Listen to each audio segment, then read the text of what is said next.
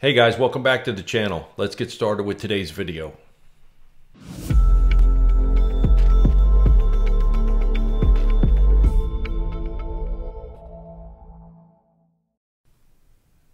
Hey guys, in this video we're going to cover setting up activity sensor for motion triggered events.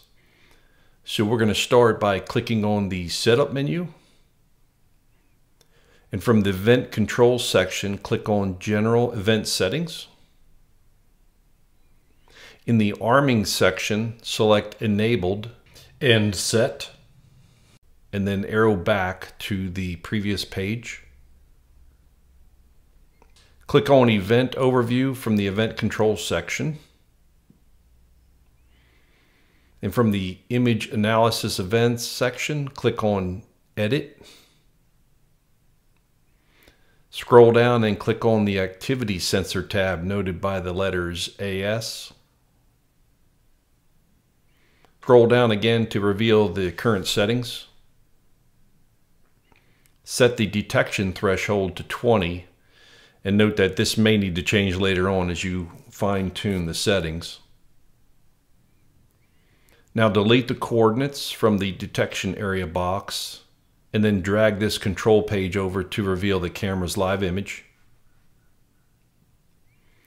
Locate your area of interest, and while holding the Shift key down, click on the screen where you want your first corner of your detection area to begin.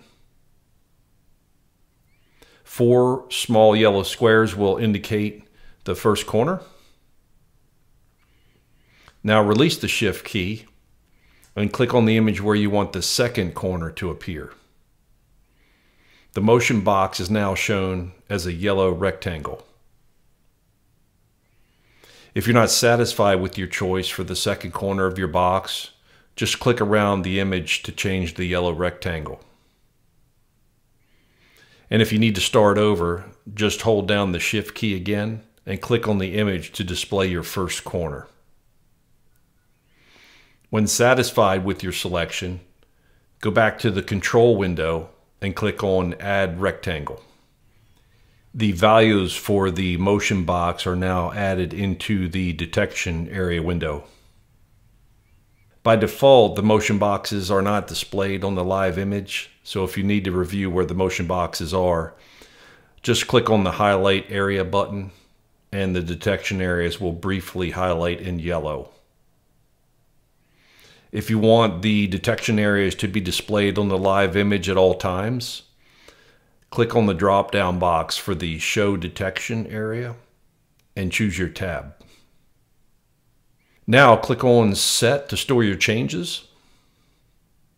Note that you can place one or more detection areas within a single image. Click on the previous page arrow twice to get back to the Setup Overview screen. And in the Event Control section, now click on Recording. Scroll down to the Start Recording section and make sure that the Image Analysis AS line is highlighted. Click Set and then return to the Setup Overview page with the back arrow button. The initial setup is complete when you click on Set, Close, and then OK. There are many more features, guys, at your disposal in the Event Control section, but this is enough to get you well on your way. Thanks again for joining us. We'll see you next time.